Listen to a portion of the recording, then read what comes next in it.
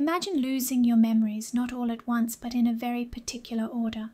Your most recent experiences fade first, while the oldest memories, the ones from childhood, seem to cling on stubbornly. This pattern isn't random. It follows a principle known as Ribot's law. It was proposed in the late 19th century by French psychologist Théodule Ribot. He observed patients with memory loss and noticed a consistent trend. Memory doesn't disappear evenly. Instead, it retreats backward in time. Recent memories are the most fragile, while older, well-established memories are more resistant to damage. To understand why this happens, think of memory like layers of paint on a wall.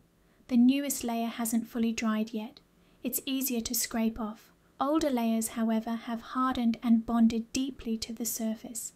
In the brain, newer memories are still dependent on structures like the hippocampus, while older memories have been reinforced and distributed across different areas of the cortex. Ribot's law doesn't only apply to memory loss from diseases like Alzheimer's.